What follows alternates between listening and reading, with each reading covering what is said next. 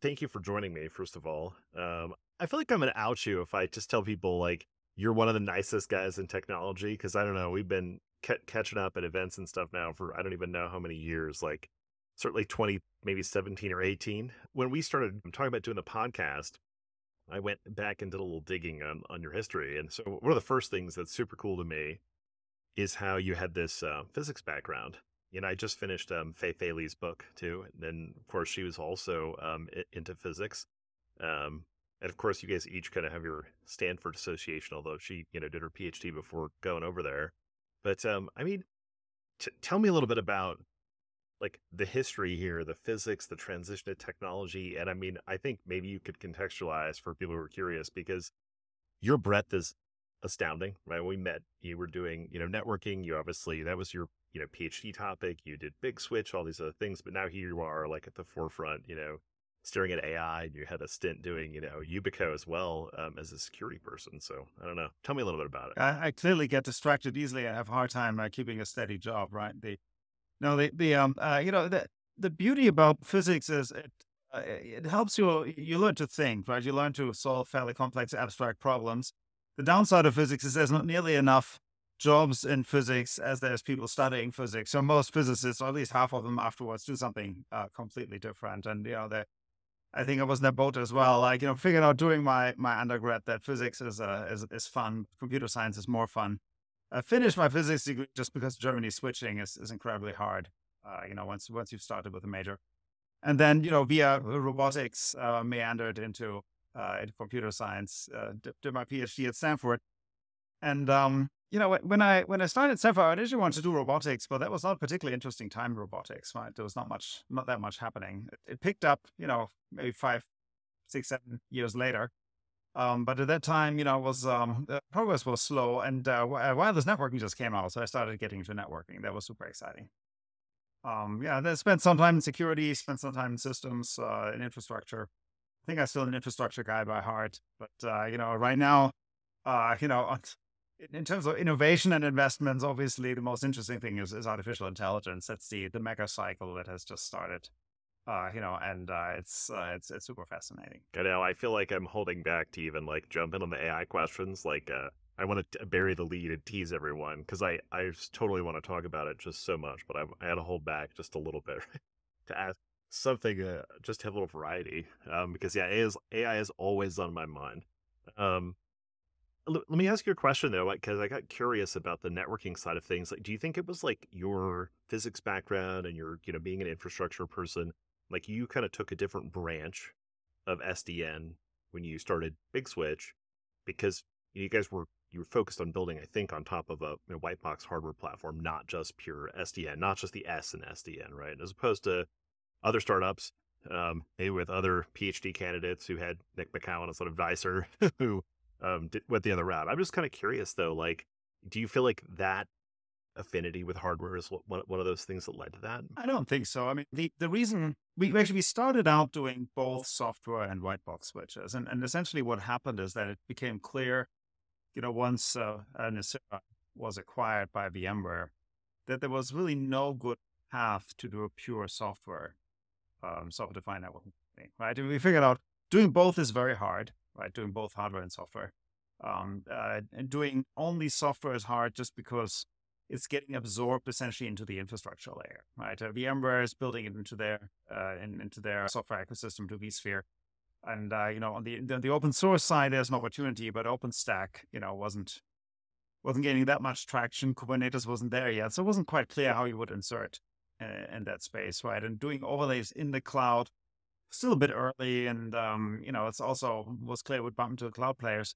So at that point, it was more out of necessity that we said, if we want to do this, we probably have to do this with physical hardware, because that's physical hardware for classic data centers, which back then was a much larger market than it is today, right? There was still an area where you had a number of incumbents like the Cisco's and Junipers, and not quite yet, or maybe just Arista had started, and at that time, but where there was still a lot more open space for innovation.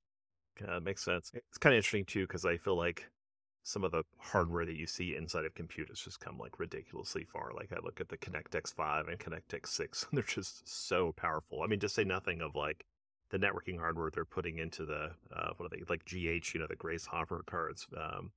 I saw that one guy from NVIDIA, Jeff, I'm sure you know who I'm talking about actually, who works on NVIDIA's hardware stack, just talking about their 400 gigs of networking and how it's aligned with the memory bandwidth on the card and stuff. It's kind of incredible, which is interesting. And maybe this is a good segue. I mean, the first time I started talking to people about, doing like heavy ML, GPU workloads, it was actually genomic stuff, right? And I was at Faction and we were doing this multi-cloud supercomputer and it was great. We built what I think, by my measurements at the time, would have been about the 50th fastest supercomputer just out of spot instances in Northern Virginia, right across all three clouds at once. And at the time, DGX was kind of the king of the hill, but I didn't see tons of people who needed more GPUs than that. But to me, it feels like now there's this sort of upward pressure. And so you see this thing happening on the networking cards because there's this desire for even more throughput than you can reasonably build with some kind of like interconnected hardware backplane. Tell me a little bit about your thoughts on that, because I know you're thinking a ton about this. Yeah, I mean, look, I think one of the core insights from AI of last decades is the bitter lesson, right? That building larger systems that can deploy more compute and are based on more data typically gives you superior outcome, and that often is more important than fine tuning your algorithms really, or is more important at least than sort of a structural understanding of the problem, trying to project human knowledge into the system. And so we're trying to build models larger and larger, right? At this point, actually, we're flattening off a little bit because we're getting data limited. But for a while, right, people were trying to build larger and larger models. And, a single a GPU only has so much memory, that you can squeeze on it. And if you want to go beyond that, you need to essentially split it across multiple of these cards. And up to 8, you can do it on one system, right? But then you run out of bandwidth on the system. And at that point, you need to, rely on a network bandwidth to run this across a larger number of nodes. This is both for training, but also for inference today. Used a fair amount. It's mostly for training, but a little bit for inference too. And the reason is simply that the current GPU design, you very quickly run into memory bandwidth limitations, right? I just can't. My model is so big it doesn't fit into the video RAM of my GPU, so I need to swap it in and out. Right? If I do this, I'm getting basically limited by the memory, or even if it fits into the GPU memory, I still have the issue of swapping it in and out my actual cores. And I can, to some degree, alleviate that by taking the model, splitting into many slices, right? And each slice only has a minimal amount of swapping, but now I increase the amount of data that needs to be sent between the slices, right? And that's how we get these very high bandwidth demand for training and large model inference. Yeah. Is there something systemic in the nature of like designing the cards, or do you think those memory bandwidth limitations, right, where you've got, processors that could do more if they could get more memory, is just a sort of side effect of, like, I like to point out to people that 2023 is going to be the first year when NVIDIA's data center business exceeded their gaming revenue. Right? People, it's like commented in one of your LinkedIn threads once, right? We owe the AI revolution to gamers. It's like, do you think that this is something that just kind of gets solved, generationally as they shift more towards like, and not just necessarily NVIDIA, right? As people shift more towards like AI focused design?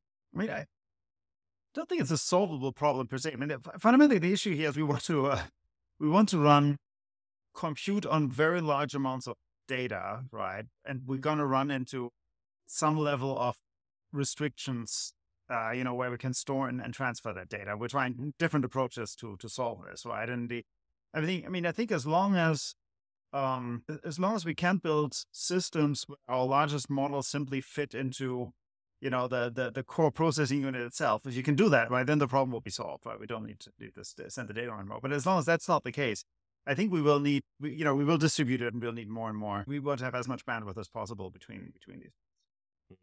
Okay.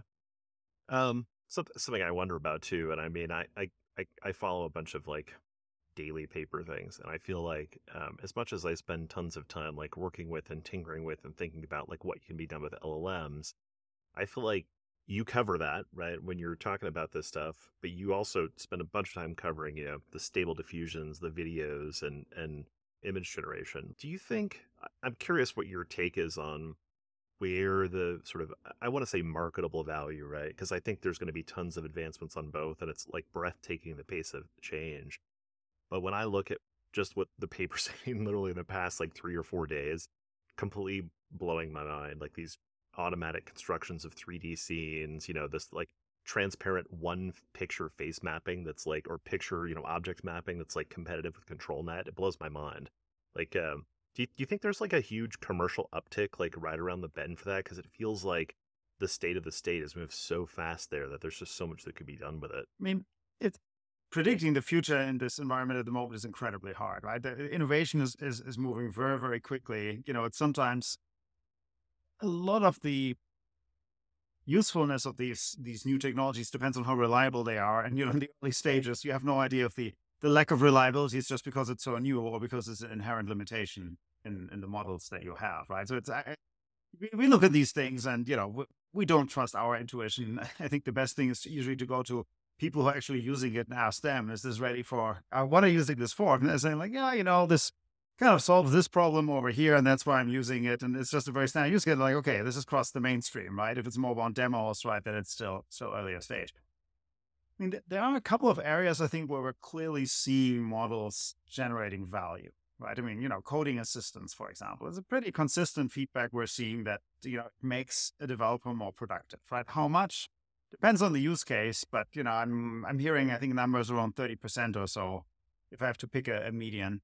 And that's a big step forward, right? I mean, if I can take a person that costs me $100,000 or $200,000 a year, and I can make them 30% more productive with something that costs me, a couple of $10 a month maximum, right? That's super, super, super attractive, right? We're seeing other areas, like, for example, LLMs are to answer support questions, right? Give a knowledge base, use RAG, and then answer questions from users. Works really well. Users are happier. Escalations are down, right? So that also seems to be sort of a standard use case. There aren't that many of those, right? There's probably a half a dozen or so where we're really seeing sort of a cookie cutter usage pattern emerge. For images, for example, I've talked to marketing agencies basically have essentially a virtual photo studio, right? So if Mark Wallace wants to do his world tour as a DJ, they would take a couple of pictures and then train a model on that.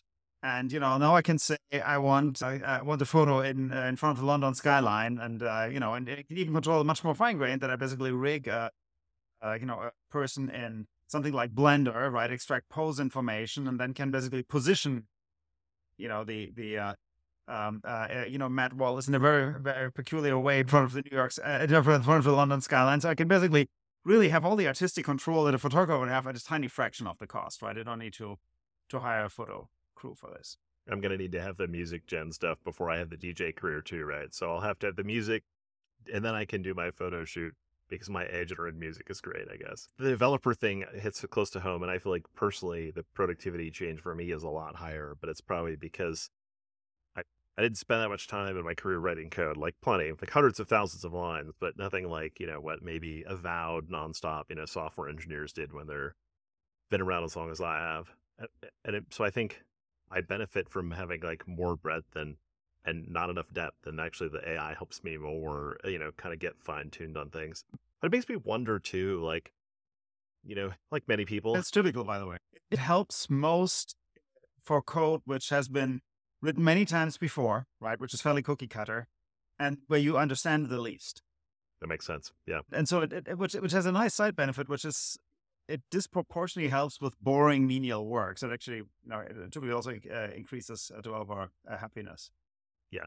I've thought a lot about that too. And it's kind of funny how you stumble across things that people don't ask. Like at one point I was dealing with, writing code around an embedding generator, right? That would use the tokenizer to figure out how many tokens it was to split on, the kind of boundary of the size of the embeddings that an embedding model could take, right? So you didn't feed it too many tokens, but you didn't waste tokens, right? Because it'd be inefficient to split text. But as much as I had asked a bunch of questions of like ChatGPT or something at the time, right?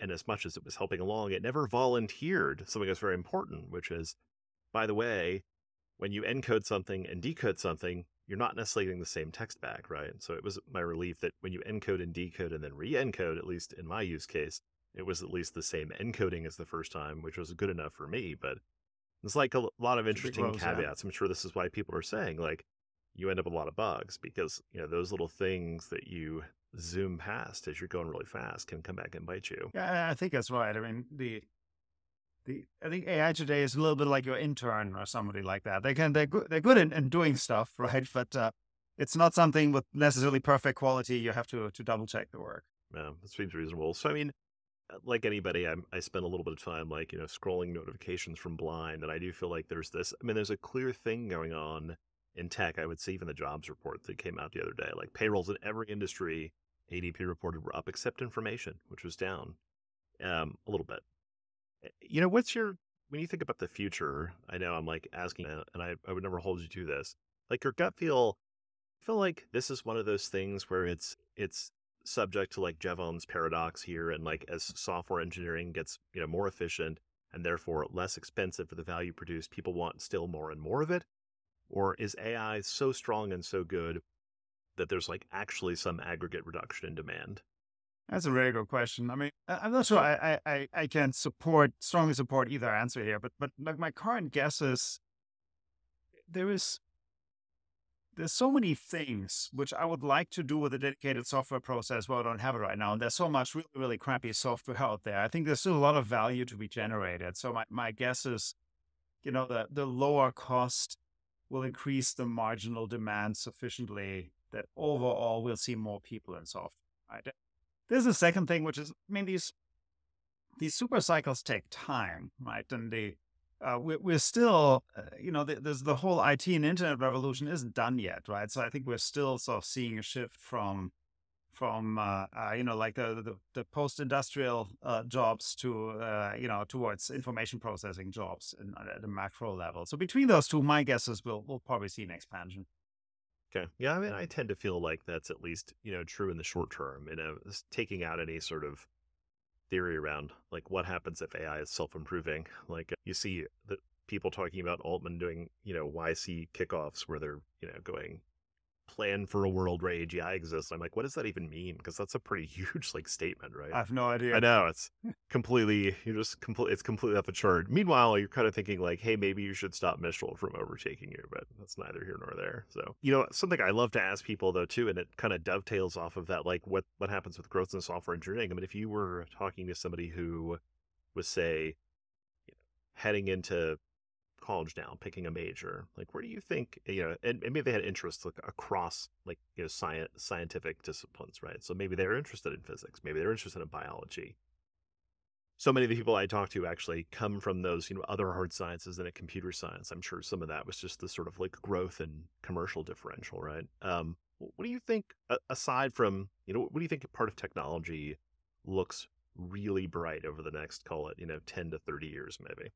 Um, boy, hard to predict. Look, AI is probably not a bad area to go into right now. Just, super cycles usually have some legs, and, this one won't be over quickly. And, how deep you go, if you go more for the application layer or really go onto the model layer, it's a good question. But I think, taking some of that makes sense. I mean, the other thing is, look, I think if I was starting college today, I would certainly start with computer science, and not necessarily because I want to be a computer scientist per se, but I think basically because I think there's lots of other areas where computer science has become an incredibly important tool to do anything in that area, but the majors have not caught up to that fact yet. And so, to learn enough computer science to be successful in that area, you probably want to have a solid computer science education, if that makes sense, right? I mean, like if it's imagine we lived in a world where I could study reading and writing or a specialty subject. Well, first thing I would do is study reading and writing because I need this anywhere, right? And if I don't know reading and writing, I'm probably not efficient in business or medicine, right? I think we're a little bit in a similar thing where, in many areas, I mean, if I just want to be a doctor, okay, I go for medicine. But if I want to be a researcher in medicine, right, probably I'm going to look at automated experiments. I want to look at, fairly sophisticated tools for analyzing them. And it's not clear to me that necessarily the curriculums of all the universities, those specialty areas have fully caught up yet with the, giving you the foundations that you need. So I would probably start with computer science and then, figure out how to specialize after that. Yeah, I mean, this actually reminds me of all the like really interesting work that's been done outside of pure computer science. Has nothing to do with LLMs, but still uses, ML, still uses deep learning. You think about things like, the fine tuning of the magnetic field on the torque reactors, or people building the fast PETAs, like plastic breakdown enzyme, those kind of things. It's like, do you think for use cases like that, I'm not close to anybody doing that kind of work. I talk tons of people doing work in LLMs and kind of business applications around that nowadays, but not really that side. Are you better off being, a material scientist, a physicist, a biologist that picks up computer science, or are you better off being like a hardcore, ML? I studied neural networks. I understand how this, how to build one and train it, and then I'm going to pick up the physics and biology for that use case. Or is it you? Do you have to have both? I mean, you just partner up inside of some org. I think you need both. I think you need both. I just look to some degree. You learn reading and writing before you learn your specialty subject, right? You learn that in elementary school. Then the specialty subjects you learn maybe in middle or high school. And so I think the computer science is more a foundation, right? It's something that allows us to automate our thinking. And so I think it's more of a horizontal discipline where I would start with that and then learn the specialty on top. Yeah, I mean, it's that whole automating thinking thing is much more true right nowadays. I mean, I think this is the horsepower of all of this, like neural networks, is being able to like almost start with a theory and find some data and then start, training models that kind of explore or extrapolate things that you just couldn't do empirically. Because I mean, much like the whole, sequencing the, I want to say the proteome, right? Like going out there and doing this deep fold type predictions around amino acids folding into proteins, like just mountains and mountains of manual labor. And obviously, people saw value in it. I mean, how long was folding at home started? Like 20 years ago? A really long time. I remember like installing on Linux boxes in times of yore to do torture tests. And obviously there was value then, but now obviously the technology, both hardware and the software, and the neural networks have come so far. It feels like it does feel like a new frontier, like in all of those sciences, is what just how I'm looking at it. Kind of as a layman, but I feel like you're probably closer to it than I am. Yeah, I think it's true. I mean, I think computer science probably needs to be taught a lot more like computer literacy, right? That basically prepares people for using, the basic tools, basic scripting, basic programming languages for the particular specialty discipline. At the moment, I think what's happening is that a lot of that is just getting so absorbed by computer science, right? Should large language models really be in linguistics or not? Well, in theory, probably, right? In practice, if you look at what those departments are doing, it wouldn't quite work. So at the moment, it's just, I think, a lot that's shifting over into computers. Yeah, it's really interesting. I mean, to me, this is like now we're going in really esoteric territory, right? It feels like language is an interface for thought. And that's a really abstract way to put it, right? But it's like, I've had a lot of conversations, obviously, because there's this whole stochastic parrot wing of technologists who are like, it doesn't think, it doesn't do anything, right? And it's a pretty extreme put down on what LLMs can really do, especially when the circumstances and the sort of operator, I think, is doing the right thing. But it also makes me wonder, will we see, I notice like people like Jan LeCun, right, talking about the huge bandwidth that goes into a toddler, right? And what they see every single day of their lives, what the throughput of all is. I think obviously distilled language where people are talking about their thought process or talking about functions, things of that nature, like when they're describing science, things can be much more high bandwidth, even than the visuals. But what do you think about, how long, let me ask it this way. Let me go way out there. How long do you think it'll be before somebody tries to start training, and I don't want to say LLM, really training a model where it's sort of like continuous training and they're trying to put as many parameters in as they can and they're feeding it, they're giving it, some embodiment, some video, some audio, some ability to interact.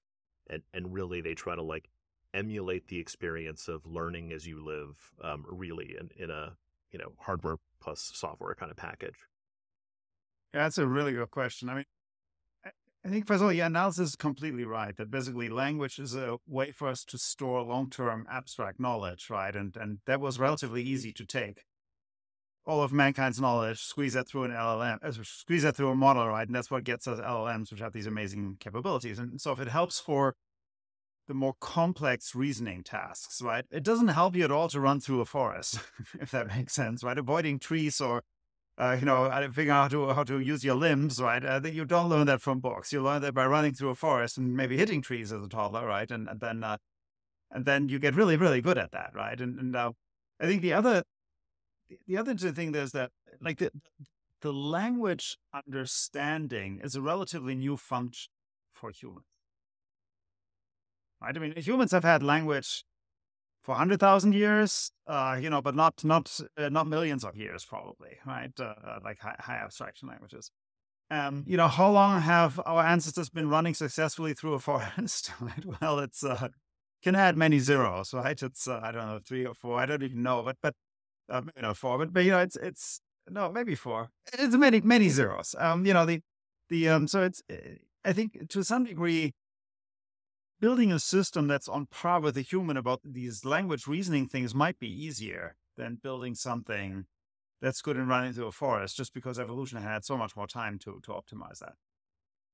Does that make sense? Yeah, totally. It seems like people are doing a pretty good job of getting, a variety of things like, reinforcement learning and so on applied to things like robotic motion, sometimes with obviously help from LLMs, which seem to be really good at like instructing a robot how to practice moving or things of that nature, right? This is really cool stuff going on there. But I also think a really interesting thing that seems like it permeates our worldview, and it's really not that present in language, is that we understand like our place moving through time. And I don't want to have like a, time place moving through time. And I don't want to have like a general relativity conversation about it, but we perceive, the flow of time. And it seems like LMs in a certain sense are like stuck in the moment. Like they have an ability to plan, like they understand to some extent.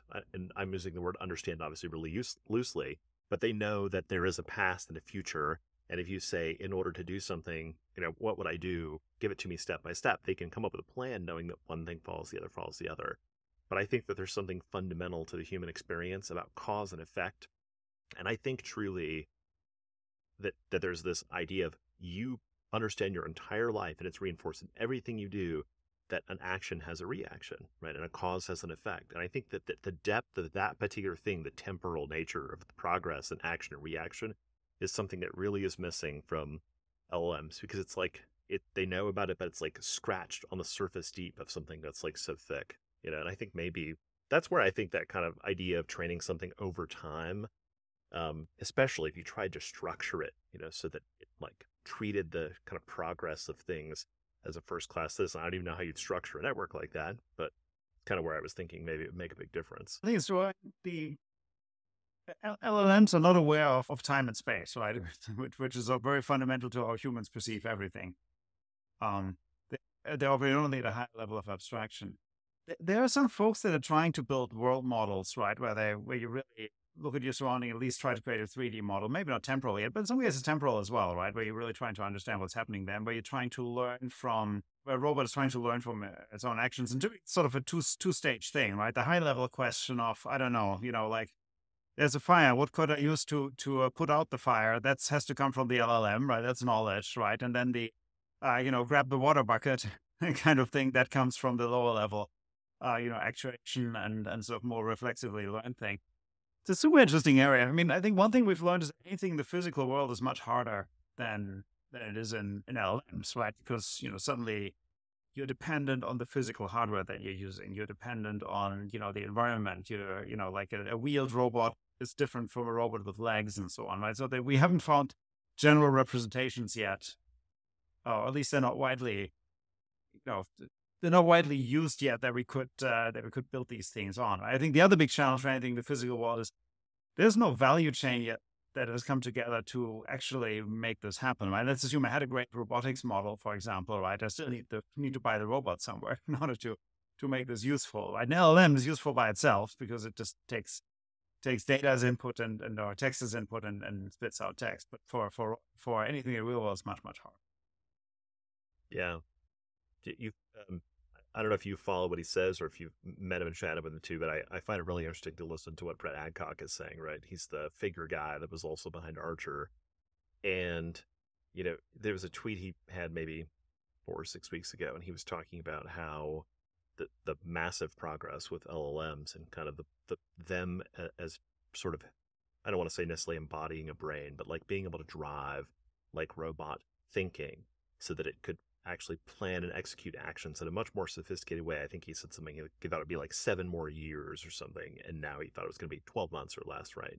To kind of have the thinking behind what they would need to drive that robot to do the things they want, which makes tons of sense, right? Because, guys like Jim Fan, for example, who are always talking about, the NVIDIA, I want to say they call it Dojo Gym or something, but, and behind like the Voyager project and things like that. Super fascinating stuff. And I kind of wonder, like, I think people, basically human beings, that we don't maybe don't give ourselves enough credit, right? In the sense that every time we're doing something, we're like essentially continuously training. Like, even if we're watching a movie, you're talking about the fire, right? It's like, we actually are making a prediction. Like, what's this person going to do with their room is on fire? It's funny. Can you imagine?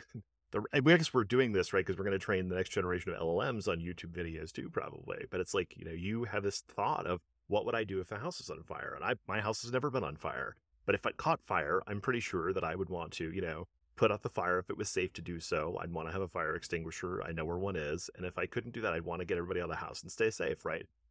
I don't have to have experienced it before. And it feels almost real because I've seen so many portrayals. And I think, but it's not just about seeing it and having it as training data. There's almost, I think, like we are in our brains making a prediction about how we behave or how we expect the person in that scenario to behave. And then we're evaluating it almost like a loss function for what did they do? And maybe how did it work out even, This is pretty I think so. I mean, esoteric. no, this is how humans. This is what sets humans apart, and how we that we can pass on knowledge effectively to other humans, and so learn as a group, right? And I think a movie, in a sense, is similar to the initial telling stories around the fire or something like that. Troy was one of the first learning knowledge transmission mechanisms that mankind had. I think you're exactly right, right? Just we're seeing situations and we're seeing behavior in the situations and we're drawing lessons from that, right? Good or bad. Yeah, that makes it. That's a great point, actually, too. Just obviously, the movie is just the latest, like, high-tech version of, all sorts of traditions for passing down knowledge, right? Sitting around the campfire or whatever. It's kind of fun to think about, actually. Have you read Hawkins' Thousand Brains? I have not. It's a No. pretty good read, but I've been thinking a lot lately because he has this model that the human brain has, like, many versions of a concept. Like, if you pull your coffee cup out of the cabinet, there's a version of your brain, like some cluster of neurons in your neocortex that recognize how it feels like when you hold the handle, but there's other things that have a concept of its weight and like how it should feel in your fingertips. So that it's not the same part of your brain. Basically, it's holding it on the handle that's catching it if it slips and it's going to fall, right? It's like different models. And I also kind of realized too that there's these amazing parallels even between like I mean, obviously LMs are hugely lossy, right? Because you've got this network, it's this incredible amount of compression and you do get incredible results. But it's ultimately, it can be very, very lossy at times. And so are we, right? You realize then when you start studying like things like eyewitness veracity, and testimony, people forget and misremember and imagine false memories like really easily. Your brains are just not We that hallucinate reliable. too. Yeah. Yeah, it's like, people are like, oh, LMs hallucinate. Like, so do people. We're really good at it, in fact. Like, it's proven. And so it makes me wonder, obviously, having just listened to Feifei's book, too, I'm also thinking about all the people that have put this effort into constructing machines that act a lot like brain. And then, of course, we get these incredible results from better data sets. And it does start making me wonder, you have to think at some point, like, how close are we, to what human cognition is like? Like, if we could tomorrow construct 100 trillion parameter model, I wouldn't call it an LLM anymore, right? But a multimodal model that was connected to input and output in the world and just shoved it out in the world. That's a lot of neurons. Would it be able to pick things up in a way that a human does, like, from first principles and interaction with the world, even if it was just an eyeball in the world's simplest little, hand claw or something? I think we have no idea. I mean, at least I don't have any idea. I think people underestimated, or at least I underestimated, how scale of LLMs can drive their capabilities, right? And I think we don't fully understand the relationship there yet, right? I think we're starting to more and more believe that it probably has more to do with data than with the scale of the LLM itself, right? Or at least the combination of the two. But it's clear that if something has more data to learn from and is a larger model directionally, that gives you better capabilities. More data better, better data better, more parameters better. And it's like, those are dials. And But we haven't even really seen something. It's interesting how we got GPT-4. It's been 10 months now, and it was like jaw-droppingly good.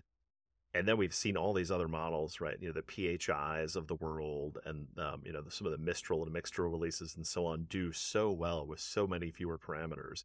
It's like I'm literally waiting with bated breath, for something that comes out that's got a couple trillion parameters across a bunch of experts that like has applied everything that's been learned so far.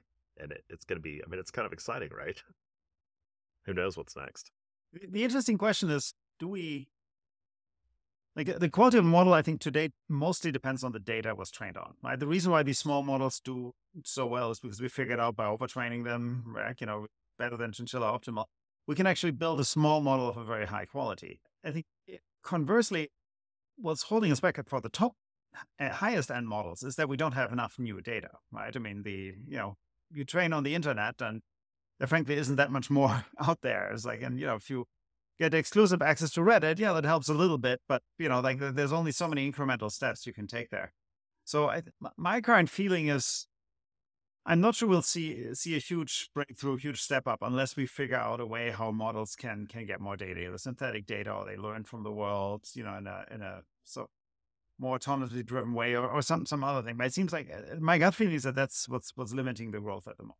Well, here's an interesting thought, and I've heard this is not my idea, right? I've seen a lot of people kind of imply this sideways, and I don't know if the technology supports this as a viewpoint, right? So let me ask you, and maybe you don't know either. It seems like it's really esoteric, but as somebody pointed out, there's like hundreds of thousands or millions of hours of video that go onto YouTube every single day, and it's more data than has ever been digested. Like it's more data in one day, maybe than all the text on the internet, or something along those lines. It's astronomical.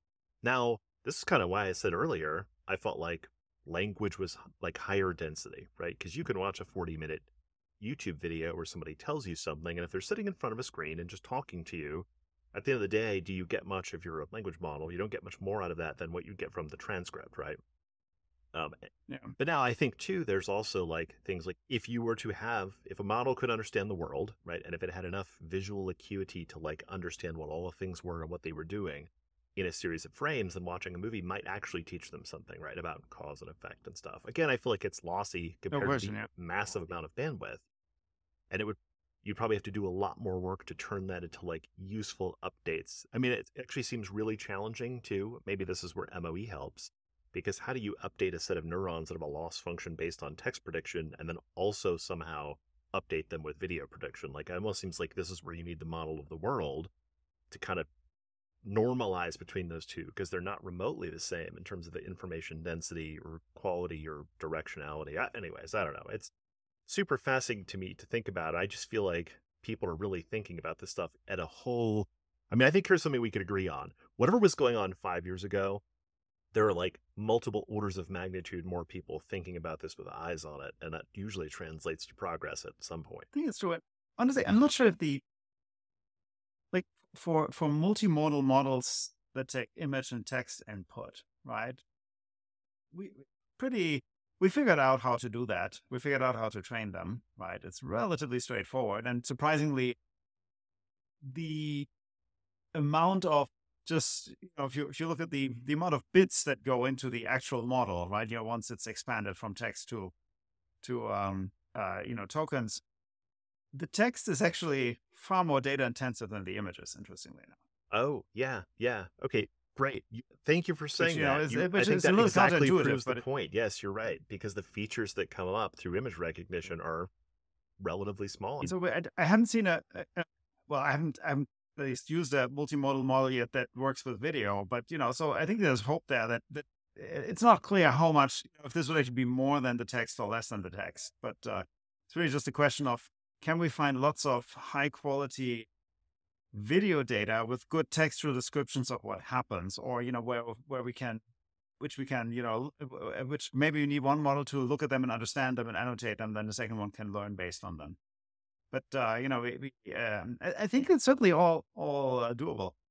What's not clear to me is how much it'll actually expand, how much new data or new knowledge this is, right? I mean, look, the way how we get to how you get to a textbook is that humans process a lot of video and distill it down to the key points and key facts, right, and reflect back on it. And if you then add the video back in, would that really add that much? Not entirely sure, right? I mean, maybe it'll flesh out the details, but it may actually not be such a huge step forward at the end of the day. I think the thing that I'm thinking about is not that it's necessarily that it increases your knowledge too, or like doesn't make you better at understanding like how to solve an equation or write a program. And like watching, watching Andrew Ng teach you an ML course, like if you're an LLM, is not going to teach you anything you didn't get from all the great textbooks, right? On the other hand, like there's that funny dichotomy where people love to point out how like language models sometimes make really silly mistakes, right? That's the kind of thing where I think maybe to me, the video is really about the temporality. It's about the flow of time, and it's about some kind of method to basically think, like have billions of more opportunities to think through cause and effect and things like that. It's because I don't know where humans pick this up from, right? I do know that you obviously can pose a huge variety of incredibly simple questions to LLMs that they fall flat on, right? Because they're out of distribution in a certain sense. I do feel like we get into things as humans where our sort of distribution is much broader because we're constantly validating assumptions. I mean, it's weird too, because I also feel like there's motivations we have as people to like observe things like if cause and effect, because we're constantly risk assessing things, and a model doesn't care, right? It doesn't have a self-preservation instinct. So like it doesn't have That's the right. same motivation. So I don't know. Well, let me ask a weird question then. Let's say, what's your hope for maybe 5 or 10 years from now? Like when you're thinking big and kind of putting your imagination hat on, right? Like if you steer towards the optimist side, like where do you think we could be? Like what does the scope of possibility look like? It's impossible to predict. I mean, look, imagine this was, imagine, we were sitting here and we just played around with the first web browser ever. Fine. And then you yourself, try predicting DoorDash.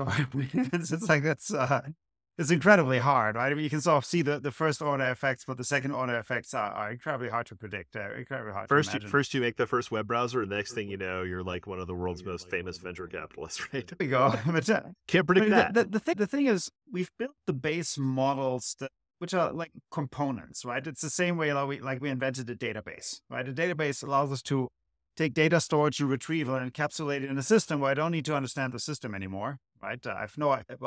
Most people have no idea how a database works internally, right? What is a B star tree? Yeah, I did that once as an undergrad, right? But you probably don't need this if you would just write SQL queries, right, to understand how the indexing underneath works.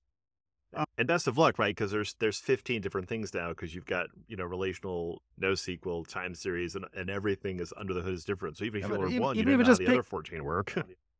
Even if you just pick like lowly SQL databases, simple SQL databases, right, from the early days, right, the big breakthrough was you could use them without understanding how they work, right?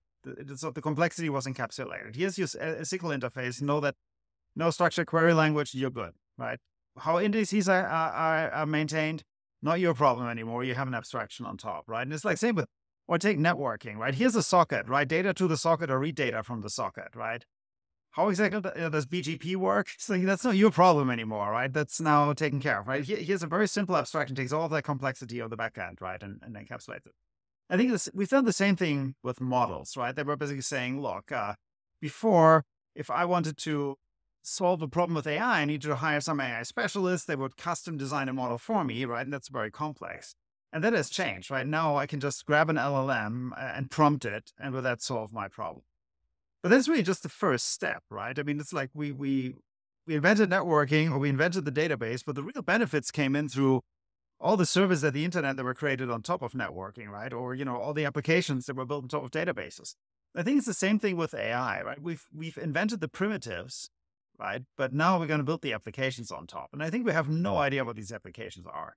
I think that's a great point. I mean, I certainly feel like I've told a lot of people, I feel like even if the technology we've got today, roughly frozen time, there's like a decade's worth of work and trillions of dollars of value to create with the tools. And they're not going to stay still. But nonetheless, like it tells you it's also weird. Isn't it strange? Because to me, I know that people are working on this forever, right? And I have a good friend actually who was doing, some of the earliest like, chatbot stuff in like '08, right? '09. back when neural networks just barely became like feasible at a much less grand scale. And obviously everybody got blindsided by how incredibly powerful they got, given the massive text data of the internet plus massive scale of these number of neurons, and it kind of blew everybody away. Well, maybe not everybody, right? Maybe Andre wasn't surprised at all, right? His paper was 2015. He was already kind of talking about how the uncanny abilities, I think it was called. But anyways, to pivot away from this, actually, let me ask you this, like on a personal level, what was the moment for you? Were you like, because obviously you've done so many things. You were working for a while, doing some networking things again at Intel. But what was the moment where AI kind of caught where we got the bug, I guess? Well, I mean, one thing was definitely playing around with GPT, right? That was GPT-3 back then, right? That was a quantum leap where I was like, wow, I had no idea this was possible. Right? The same thing again with Midjourney and Stable Diffusion, right? Specifically Stable Diffusion training models, fine-tuning models, and then using them. That was like really changed my thinking. And, and then really just starting to use that in day-to-day work, right? Where I'm, started drafting emails with that and, summarizing text and so on, right? And it was like this, we've built a new component that can do something which we previously couldn't do, right? And that sets the gear in motion. If this is what we can do today, what are all the secondary effects of this? We have no idea, but it's probably going to change the world. Yeah. I mean, if it hasn't I already. think another big one was when the first time we used a multimodal model and pointed at our kids' homework and was able to do probably, half or maybe even 2/3 of the homework. You look at this and like, so that probably means that between half and 2/3 of the things they teach at school are no longer relevant, right? Because if anything can be solved with your phone by taking a photo within a second, right? Not really that important anymore that you still know how to do that, right? You probably want to manage this at a higher level now, right? Yeah. That's such a profound change, right? If you're saying like, we probably need to change half to 2/3 of the curriculum and realistically we have to change all of the curriculum. That'll keep us busy for a decade, right? How artists are using Stable Diffusion today, before that has gone through, the training of, in like I say, in an arts class at university, an arts major at university, that'll take us a decade to fully absorb that. There's so many things I think where we have a very long time to catch up. It's pretty amazing, actually. It makes me wonder too. Do you feel like one of the things that somebody pointed out really early on is that Midjourney had this incredible edge because the structure of interacting with it, right, and having to pick an image to upscale gave you this like continuously evolving, and for them because they were so big, so fast, so early, just this unbelievably massive like RLHF, DPO style database for images, right? Which I think why they're just, the stuff in V6 is just mind blowing. It's so amazing. Do you think that there's an equivalent though for text? Because I wonder, every once in a while, ChatGPT wants to have me pick column A or column B, things like that, and I wonder if OpenAI will benefit similarly from just having such a ridiculously large install base. Well, absolutely. I think any kind of human feedback helps, right? And I think we're getting very good in leveraging that efficiently to train models. It narrows the model for a particular use case, but in many cases that's exactly what you want, right? So I think like in any industry, if you're the first one to do something, you get the most data of what people are using it for, and you can use that to refine your product, right? And I think for models, we're seeing that play out even a bit more strongly than in many other areas. It makes me wonder, have you seen anybody who's done like an intentional interface where they do like a beam search type of thing and like, I want 5 different answers, but in a GUI level, and it intentionally forces them to be reasonably diverse, basically, maybe like forces token, to select different tokens based on the probability at like key junctures, that kind of thing. I have not, but it would make a ton of sense. Yeah.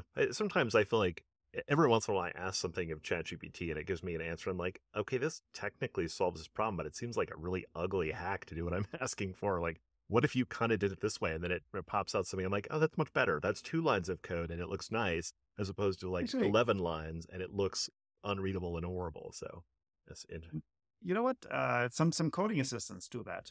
You can just have auto completion in the flow, like in your document. Oh yeah, but you can also say, write a function that does the following, give me 5 different options, right? And you can then pick which one you like. Oh, which code don't let you specify? Because obviously Copilot, if you do like the completion thing, it spits out 10, and they just tend to not be good.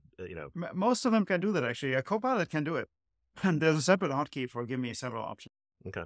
I've been using Cursor a bunch myself, and obviously ChatGPT native and some other things. But yeah, none of those are making it super. None of the ones that I'm touching are doing it. I would love to see that too for certain particular use cases, which actually makes me think. Like you made that point earlier about the efficiency gain, and it does make me feel like if you have somebody you pay $100,000 or $200,000 a year, and a subscription is 10 or 20 or 30, it's like there actually is room in the market for 4 different tools, not just to succeed, but literally succeed with the same user base if they do things slightly differently, and the person Yeah. knows how to pick Well, tool A over tool B. I think, all these companies are understanding that if they can offer more value, there's probably a lot of price elasticity to go up market. Yeah. Honestly, I'm surprised some of the stuff is as cheap as it is. I mean, I guess it's also gives it competition, but it's like it's shockingly good for everything it does. It's, I think it makes some level of sense because in the early days, you want to grab market share. Right? I guess especially if there's value in that human feedback data too, right? I mean, it's not exactly a network effect, but it's got But value to also make just you sticky, I guess. being the number one and number two company in this space is still worth something. Yeah. So I think it's a reflex to have. Or be the number one company in all the spaces if your model's that good, right? So it'd be interesting to see what keeps happening There we there. go. Yeah, what do you think about open source versus proprietary? Because that's a huge one. I mean, should have mentioned that earlier. It's like such a big thing. It's always on my mind, especially with the Mistral leak that just happened. I'm a huge fan of open source, right? I mean, there's so much debate around alignment of models. What exactly should a model do or what should it not do? And it seems very hard for me to imagine that we as mankind will have the United Nations authority on model alignment. We all agree on what the standard is, right? So you probably don't want to have this power concentrated in a few large companies, right? But you want to have a good amount of diversity and flexibility. And for that, we need open source, right? You want to have models that you can take and fine tune and evolve in a way that you want. And also, open source has this tendency to foster innovation, right? Because it doesn't give too much power to any single players. I'm a huge fan of open source. I think the last 12 months have been incredibly encouraging how open source has caught up, right? When GPT-4 came out, well, actually, let's make it January last year, right? There was basically the best open source model was no. Guys, when I started looking, I was looking at like Bloom, and it probably wasn't the best, but it was like I just noticed it because it was so Yeah, but big. something like that. I mean, maybe I don't know, maybe a Dolly or something was out, but there wasn't much there yet. That was really competitive, right? And then Llama and Llama 2 came out, and were fantastic, and then Mistral, right, which is Apache 2, so it's a super broad license, and a Mixtral 8x7B. Yeah, that's a very competitive model, right? I mean, that shows up, ranking in some cases, number 2 after the top OpenAI models, right? So that's really is very encouraging, right? It means have a model, you can use it, and there's a lot of things you can do with it. Feels great for progress. Well, I know you got to go, and I appreciate you taking all the time. It's always a pleasure, whether it's virtual Thanks or for in having me. person. Yeah, it's so great, and it's just fun to see you. Having known you before AI, it's fun to see you in this space too, and you just bring like a ridiculous amount of energy, which I totally love. So it's always great to see you talking about stuff. So again, thank you very much for the time, and I'll catch you later. Fantastic. Great to see you, Matt.